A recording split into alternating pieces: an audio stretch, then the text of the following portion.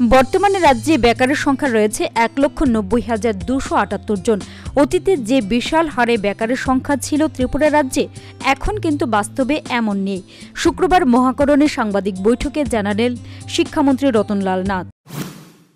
১৬ থেকে এই রাজ্যে এখন বেকারের সংখ্যা ১,৯০,২৭৮। পাশাপাশি তিনি আরও জানালেন, রাজ্যে বিজেপি সরকার প্রতিষ্ঠিত হবার পর তৈরি করা হয়েছে নতুন পদ ৩,০৯৬টি। এর মধ্যে এই সরকার চাকরি দিয়েছে বিভিন্ন দপ্তরে ৬৮৪ জনকে। পাশাপাশি শিক্ষা দপ্তরে চাকরি পেয়েছেন ১,৮২৭ জন। ডাইন হার্নেসে চাকরি দেওয়া হয়েছে ৬৩০ জনকে। আমরা সরকারে বসে নিউ পোস্ট ক্রিয়েট করেছি, রেগুলার পোস্ট 3096। আমরা চাকরি দিয়েছি ৬৮৪। নেক্সট, আমরা ডাইন হার্নেস রেগুলার পোস্ট, যেটা আফটার 5 ইয়ার্স রেগুলার হয়, সেটাতে ৬৩০ জন চাকরি দিয়েছি। আমরা অনলাইন কন্ট্রাকচুয়াল আউটসোর্সিং ৩,২৪৪ জন চাকরি দিয়েছে। এবং শুধু শিক্ষা দপ্তরে টোটাল এই যেগুলি ফিগার বলেছি, এছাড়া শিক্ষা দপ্তরে ১,৮২৭ জনকে আমরা টেট এবং জিটি মাধ্যমে সার্ভিস দিয়েছি। This is the latest figure এবং আরো অনলাইন চলছে।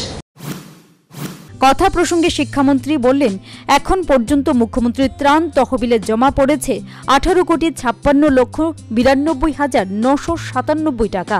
এর মধ্যে খরচ হয়েছে ১৩,৬৬,৩২,৮০০ টাকা। আপাতত রয়ে গেছে ৪,৯০,৬০,১৯৭ টাকা, জানালেন আইনমন্ত্রী রতনলাল নাথ। পাশাপাশি কোভিড নিয়ে শিক্ষামন্ত্রী বলেন, শুক্রবার স্যাম্পল নেওয়া হয়েছে ১,৬৮০ জনের। নমুনা পরীক্ষা চলছে শুক্রবার ৮৫০ জনের। রাজ্যে চিকিৎসা চলছে এই মুহূর্তে ৪৭০ জনের। এখন হসপিটালে ভর্তি ৪৫৩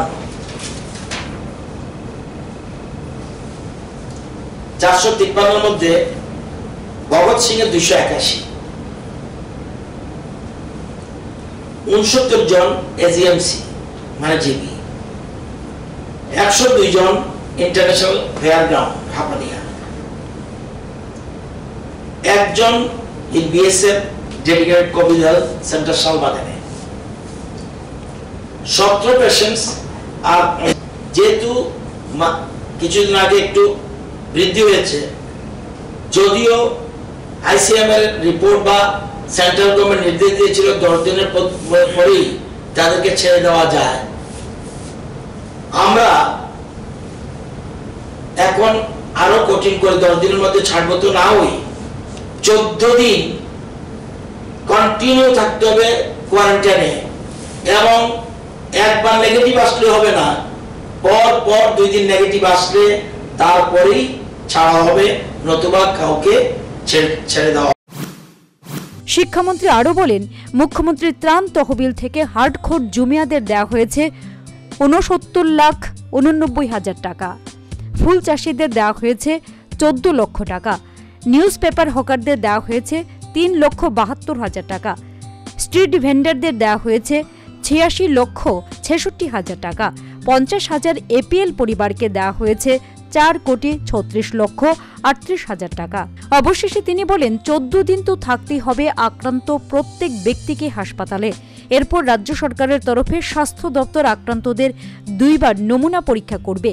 ২ বারই নেগেটিভ আসার পর তাদের ছাড়া হবে আগামীতে, জানালেন সাংবাদিক বৈঠকে Ratanlal Nath. Bureau report, news vanguard.